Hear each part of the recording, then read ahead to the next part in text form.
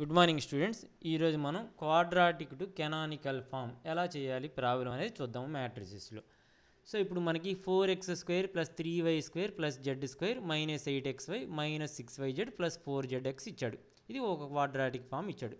మనం కెనానికల్ ఫామ్లోకి మార్చాలన్నట్టయితే తెలుసు కదా, దీని నుంచి ఒక మ్యాట్రిక్స్ పట్టురావాలి. ఆ మ్యాట్రిక్స్ ఎలా పట్టుకొస్తాము? ఇది కాన్సెప్ట్ గుర్తుపెట్టుకోండి, XYZ. సో ఇప్పుడు ఎక్స్ ఇక్కడ x ఇంటూ x² అండి, ఇక్కడ వాల్యూ. ఇది xy వాల్యూ, ఇది xz వాల్యూ, ఇది xy వాల్యూ అగైన్, ఇది y², ఇది yz, ఇది xz, yz, z². ఒకటి చేస్తే మీకు అర్థమైపోద్దండి.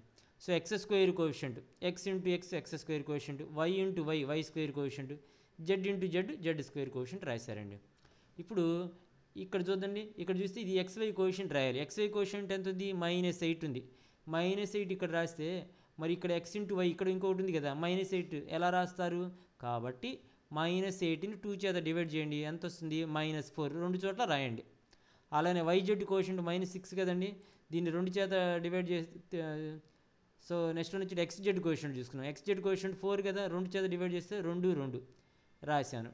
అలానే -6 కాబట్టి 2 చేత డివైడ్ చేస్తే -3 ఇలా రాశాను. కాబట్టి ఇప్పుడు మనకు ఒక మ్యాట్రిక్స్ వచ్చేసింది. దీన్ని ఏ అనే మ్యాట్రిక్స్ అనుకోండి. ఇప్పుడు దీన్ని ఇది 3/3 మ్యాట్రిక్స్ కాబట్టి I3A I3గా అనుకోండి. సో దీనిలో ఫస్ట్ ఏం చేయాలి? ఇది మనం డయాగనల్ ఫామ్లోకి మార్చుకోవాలి. మ్యాట్రిక్స్ని డయాగనల్ ఫామ్లోకి మార్చుకున్నట్లయితే మనం ప్రాబ్లం కంప్లీట్ చేసినట్లయితే. డయాగనల్ ఫామ్లోకి రావాలంటే ఏం చేయాలి? ఈ రెండు ఎలిమెంట్స్ 0 కావాలి. కాబట్టి R2 gives R2 + R1, R3 gives 2 times of R3 - R1 apply చేశాను. సో మీకేమొస్తుందండి? ఇది ఈ రెండు 0 అయిపోయి, సో ఎలిమెంట్స్ ఇలా వస్తాయి. రో ఆపరేషన్స్ ఓన్లీ I3 మీద, ఈ మ్యాట్రిక్స్ మీద అప్లై చేయాలి. కాబట్టి ఇది ఒకటి మారుతుంది, ఈ మ్యాట్రిక్స్ మారదు. ఇప్పుడు నెక్స్ట్ ఏం చేస్తాం? డయాగనల్ ఫామ్లో ఏ ఎలిమెంట్ 0 కావాలి? -4 -2 ఈ రెండు 0 కావాలి. ఈ రెండు 0 కావాలంటే ఈ ఆపరేషన్ అప్లై చేశాను. చేస్తే ఏమవుతాయండి? ఈ ఎలిమెంట్ 0 అవుతుంది. సో ఇక్కడ C2 gives rise to 1 minute. So ఇక్కడ మనం చేయాల్సింది ఏంటంటే, ఇక్కడ R2 gives R2 + R1, R3 gives 2 times of R3 - R1 ఇచ్చాం కదండి ఇక్కడ. సో వాట్ ఎవర్ ద రో operations applied, the same you have to apply the column operations here. So అలా అప్లై చేసినట్లయితే ఏమవుతుందండి? మీకు మ్యాట్రిక్స్ ఈ విధంగా వస్తుందండి. ఓకే, సో ఈ విధంగా వస్తుంది. ఇది వచ్చిన తర్వాత కాలమ్ ఆపరేషన్స్ దేని మీద అప్లై చేస్తారు మీరు? Column operations you have to apply on this one and this matrix. Okay, ఇప్పుడు నెక్స్ట్ మళ్ళీ మనం ఏం చేయాలి? ఇప్పుడు మనకి మ్యాట్రిక్స్ 0 కావాలండి ఇక్కడ. సో ఈ -2 అనేది 0 కావాలి. -2 0 కావాలంటే ఏం చేస్తాం?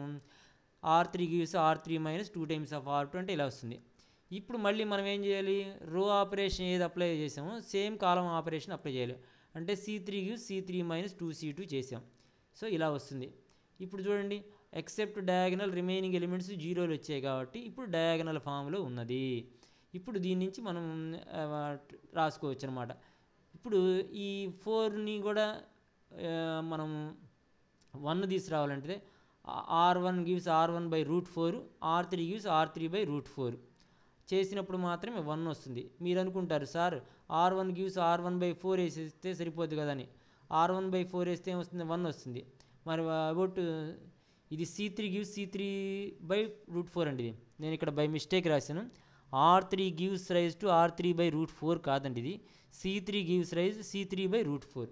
సో చేసినట్లయితే మీకు ఇలా సారీ కరెక్టే. R1 gives rise R1/√4, R3 gives rise R3/√4, C1 gives C1/√4, C3 gives rise to C3/√4. ఇది చేసేసినట్లయితే మీకు ఫైనల్గా ఇలా వస్తుందండి. ఇప్పుడు మనం కెనానికల్ ఫామ్ ఏంటంటే y1² - y2² + y3² అవుతుందండి. ఇది ప్రాబ్లం. సో లీనియర్ ట్రాన్స్ఫర్మేషన్ ఏంది అంటే x = py అండి. సో x అంటే xyz, p అంటే ఆ మ్యాట్రిక్స్ రాయండి. p మ్యాట్రిక్స్ అన్నట్లయితే ఇదిగోండి, ఇది p ట్రాన్స్పోజ్ అండి, ఇది p కాబట్టి ఈ మ్యాట్రిక్స్ రాయండి. సో ఇలా రాసాం. x = ఇది, p = మ్యాట్రిక్స్, y అంటే ఇదండి. Therefore xyz values ఏమవుతాయండి?